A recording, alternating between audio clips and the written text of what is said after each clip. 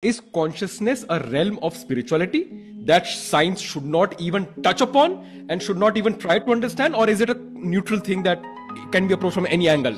Consciousness is not a subject of awareness. Consciousness is the principle of awareness.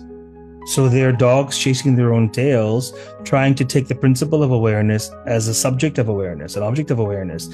It's not understanding what consciousness is. Consciousness is the thing whereby we understand everything else. So how can you understand something by which we understand everything else? Obviously, only experientially, but they're too busy looking at matter for a spiritual reality. They're too busy looking at the material. We cannot even define consciousness without invoking subjectivity and experientialism. It is the essence of subjectivity and experientialism. It is that by which all experiences are experienced.